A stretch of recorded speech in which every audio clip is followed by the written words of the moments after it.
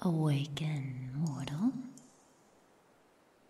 Surprised to be alive, are you? You should be. Not many would survive a massive thunderstorm out at sea. You should consider yourself, what do you mortals call it? Blessed? Yes, that's the word. Blessed. Do you believe yourself blessed, mortal? You should. If it weren't for I, Tethestia, goddess of the seas and oceans, your corpse would sink to the ocean floor, and your bones would have joined my garden. And yet here you are. Come, mortal, approach and kneel before your better. You don't look very strong. I doubt that you're even the greatest warrior in your village, or even a warrior at all. But I never much cared for the comings and goings of my sister's children. Children. Promethea calls you such, but I know better. You're not gods. You're nothing. Slaves to our will. Promethea and the others might not admit it, but that's the truth. You mortals, so scared, so weak, so stupid. Even now you shake before me. You aren't even looking at me. Look at me. Look at me. Good. Keep your eyes on me. Now, tell me, what were you doing out at sea? Fishing. Do you think me a fool? Promethea, the so-called goddess of wisdom, clearly, but not me. The waters you are sailing are known to house some of my various children, monsters of great bloodthirst. No, you were planning to slay one of them. Am I correct? You.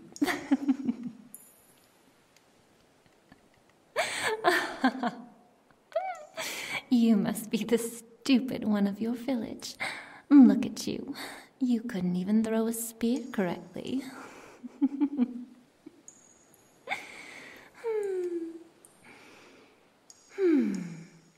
I told my sister that you mortals were weak, and that you lot were better off as thralls.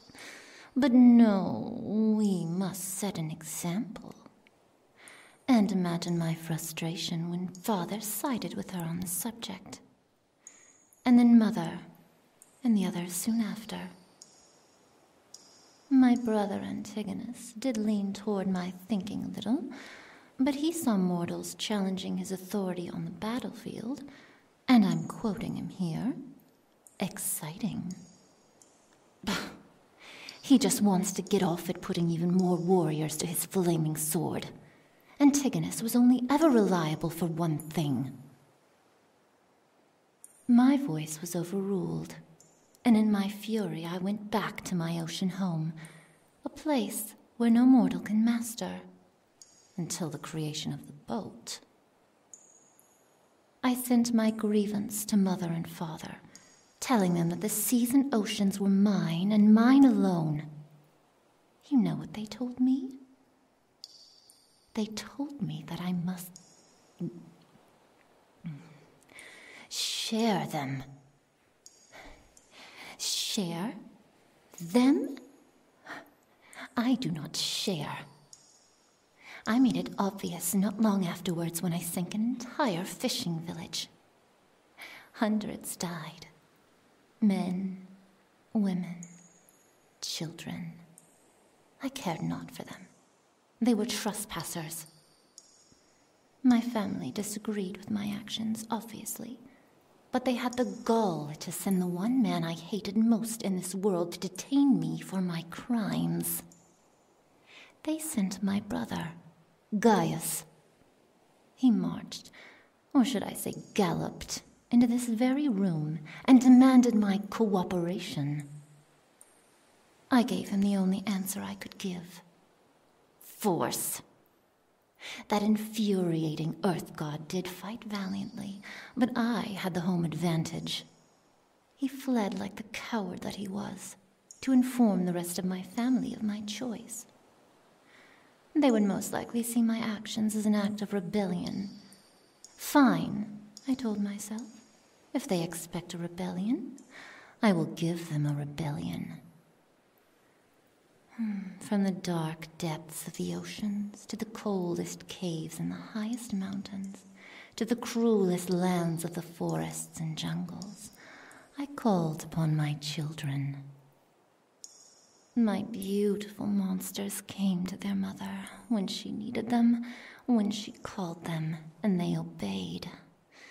That is how you mortals should be. My sky god brother, Alexandros, was the first to battle my children. The faithful servant that he is, always doing what he is told. His wings were always an eyesore. Antigonus came soon after, then Promethea, then Gaius and Hera. With their combined might, they held my children, but never pushing them back.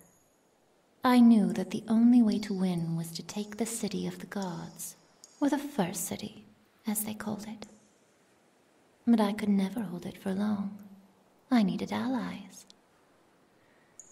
Obviously, I would never run to the Titans. They think themselves our equals. Worse yet, our betters. Nor will I go to the giants. For being born from earth and stone and love throwing rocks, they are too soft. And also dumb. No, there was only one I could turn to. My beloved, my king-to-be, my Persephocles. The god of death spends most of his time down in the underworld. He rarely ever visits the first city, unless Mother asks him to. But whenever he does, everyone god and goddess there keep their distance from him, and many glare at him. Son of a traitor, son of the demon king, son born from violation. Persephocles was seen as a symbol of shame, a disgusting creature. Mother would always give him the most attention whenever he was around, gave him more love than any of my other siblings. She was terrible at hiding the fact that despite how he was conceived, Persephocles was her favorite. And because of that, many of my siblings grew jealous of the affections, and Father would butt heads with her. Father never loved Persephocles. Tolerated him, but never loved. Father always hated when Mother would give the son of Creus more attention than the rest of her children, and hated even more when I made my attempts at seducing Persephocles known. Out of everyone, Persephocles understood the most what it feels to be distrusted, looked down on by those who claim to be your family. And I must admit, when he made you mortals, mortal, my heart beat so fast that my chest would burst. Definitely one of the best days of my life. I began my conquest when he became a man. He was always quiet, always keeping to himself, even when Mother coddled him. Out of all of us, he looked the most like Mother. His snow-white hair, his pale skin, his beauty even rivaled Aglaea's. I eventually found him alone, hiding away in Mother's lunar garden, under his favorite tree. I made sure to dress for the occasion, Made sure to show off what's needed without walking around practically naked like Glea usually does. It was easier than I thought when I approached him.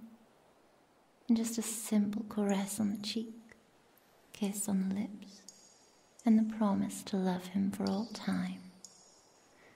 I do, of course, sometimes make promises that I never intend to keep. But with him, I was sincere.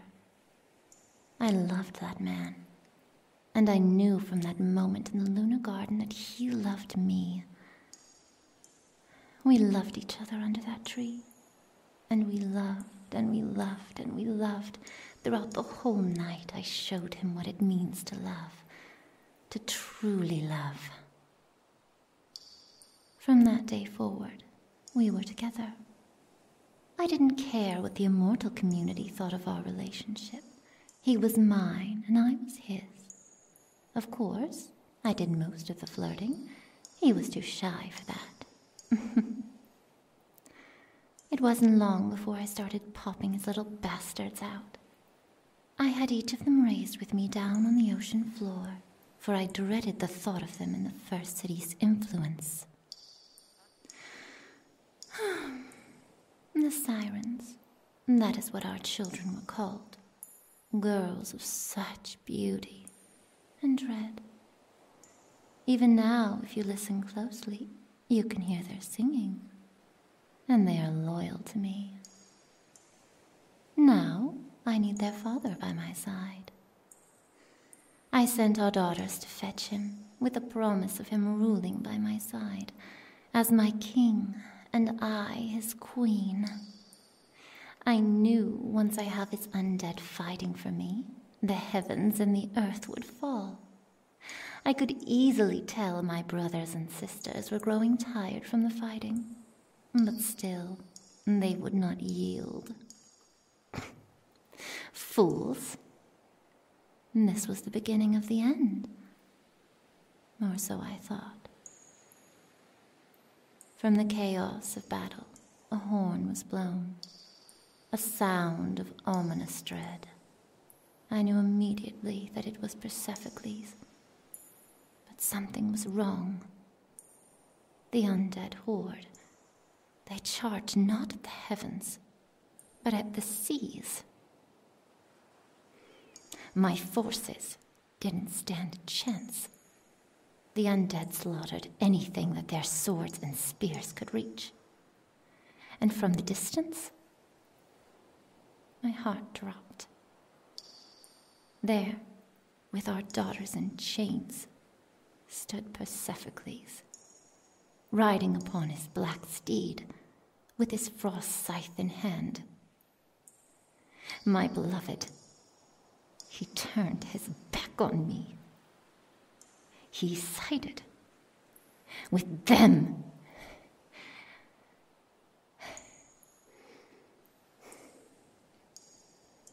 I had no choice but to surrender. My forces were scattered, and my daughters prisoners of war.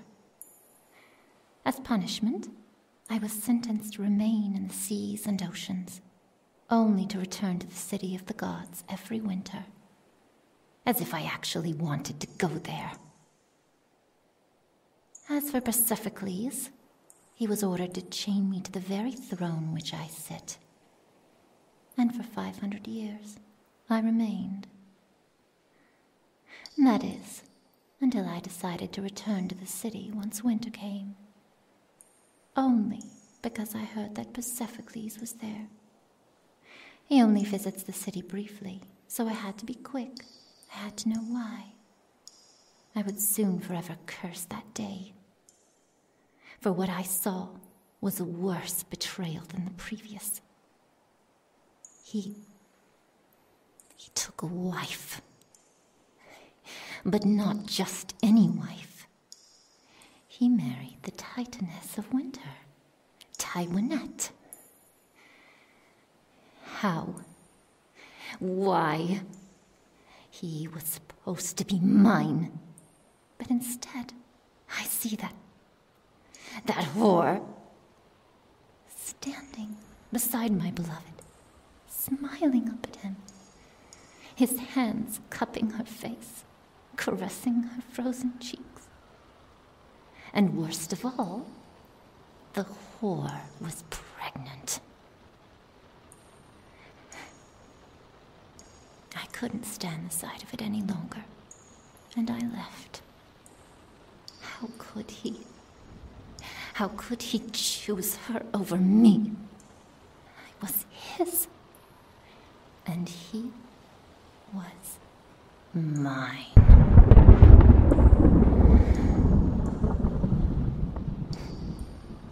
Why am I even telling you about this? You're nothing to me. What was that, mortal? Speak up.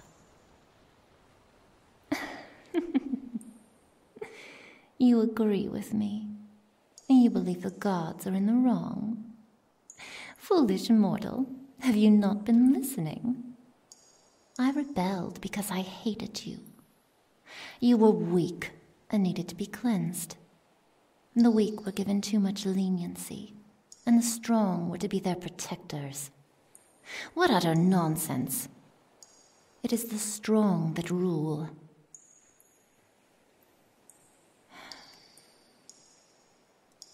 You still agree with me. You believe the strong should be masters, not protectors. You must be some rare breed of mortal indeed. Fascinating.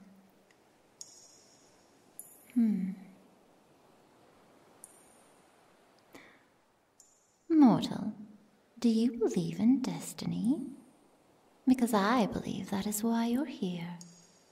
You and I, we're here for a purpose. I see that now. If mortals cannot grow naturally the way I want them to, then I will make them. Yes, it is time. The mortals, since their creation, have created religions and cults, worshipping the gods of their choice. It is time for a religion of my own. My followers will sail across the seas and oceans, and they shall raid, kill, and burn in my name. And you will be the first of my worshippers, my first prophet. How does that sound to you, mortal?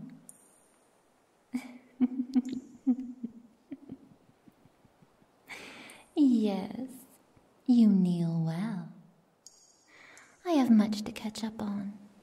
My family's faiths are already vast, and few have already sired several demigods to spread and fight for the faith of the gods. Mortal, approach. As my first prophet, I have a special task for you. Come closer. Closer. Closer. Good.